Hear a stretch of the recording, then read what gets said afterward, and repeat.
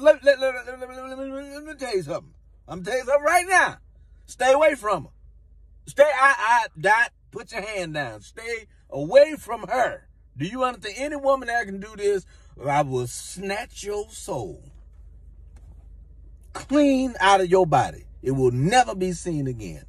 You understand me? You don't need this kind of woman in your life. You don't need a woman that can do this on the phone, lifting weights and doing split. You don't need, no.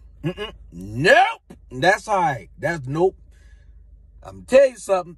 That's the type of woman that had you cussing your mama out. She gonna have you running away from home when you stay by your damn self. You understand me? You stay away from her. All right? She got too much that nobody with this much skill is supposed to know. I don't recommend her for nobody. If you a regular man, stay away from this woman. Now, if you a male stripper or something like that, or used to work in the adult industry, then maybe you got a shot. Okay? But if you a regular man, if you just had a regular life, you done had regular girlfriends, you don't need this in your life. Okay? She gonna spend up all your money. Okay? Matter of fact, she ain't even gonna spend it, but you gonna give it to her. I can tell you that.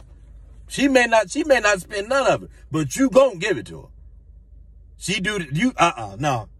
Hell no, because you won't even be writing checks. You just be signing your name on the check and just hand it to her. Just giving her your credit card. Just here, take it.